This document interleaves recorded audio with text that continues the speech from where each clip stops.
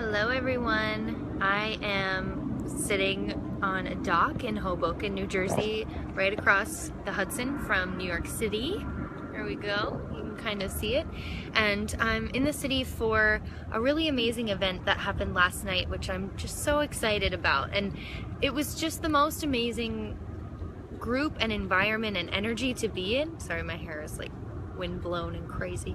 But yeah, so it was amazing. We went to a couple girlfriends and I, just women who are in New York and who are, you know, up north and wherever, just gathered a bunch of women together who are in the coaching industry or are really interested in yoga, personal development, stuff like that. And we all got together, went out to dinner, and then went to the Mama Gina book launch party for her new book, Pussy, A Reclamation, which is amazing, by the way. If you haven't read it and you're a woman who wants freedom, success, sisterhood, soulfulness, this book needs to be read. And yeah, I'm really excited about it all. It's amazing. It's totally like a taboo topic and subject, but something that's so important. And one of the things that really resonated with me is that in the beginning, there's a word.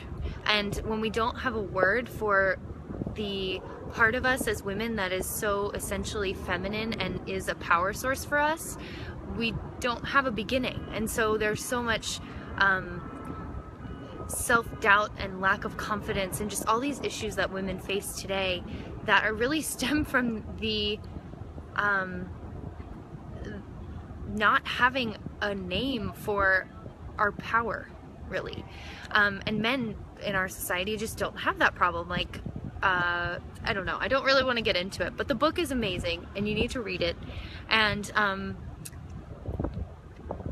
I'm thinking about doing a book club around it in Charleston, so if anybody is local to Charleston, I have a meetup group called the Charleston Goddess Collective that I haven't done anything with yet, but I've kind of like reserved it and been wanting to do something, waiting for the opportunity that really feels right. And so this is it, I think.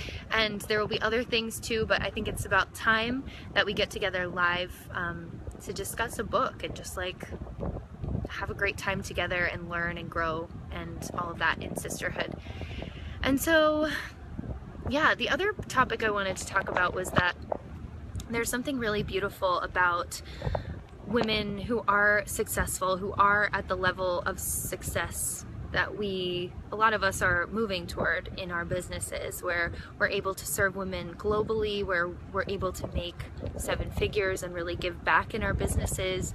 A lot of really beautiful concepts that are happening to be of service, but also feel successful and feel taken care of.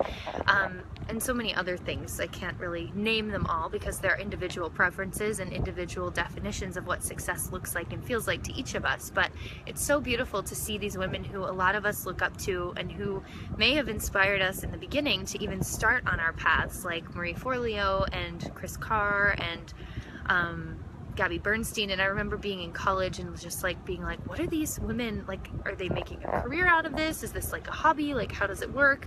And just being really intrigued and interested in how they made it happen and what they're doing. And just watching like Gabby Bernstein's like early YouTube videos and reading Chris Carr's book and just being like, oh my God, like I could do this. And now I'm doing it and I'm around women in my life. I'm so fortunate to have built like a support system of incredible women who I do call sisters and who are really near and dear to my heart and who are the keystone really of my success in my own life and of all of our success, because it's not just one of us, it's really all of us in the collective that makes it possible.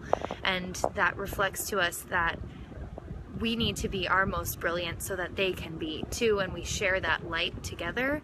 And that was one of the most amazing things that I heard last night, that I was like, oh my God, yes, yes, Mama Gina said something like, I need each of these women to be their most radiant, their most powerful, their most magnetic, their most playing big in their life, in their business, so that I can do that too, and so that we can all support each other and be reflections for one another of what that looks like and feels like, so that we can call each other deeper and higher and broader and bigger into our power as women and into our mission really. And it was so beautiful to see each of them sitting on stage doing this panel and asking, you know, answering questions and just supporting one another, like showing up in support of each other's mission and being so grounded in their own mission, but also admitting that this feminine energy stuff, that a lot of them they're not masters at it yet. And that running a feminine business or running a business with your feminine energy guiding you is not something that people really know how to do yet. It's a totally new concept.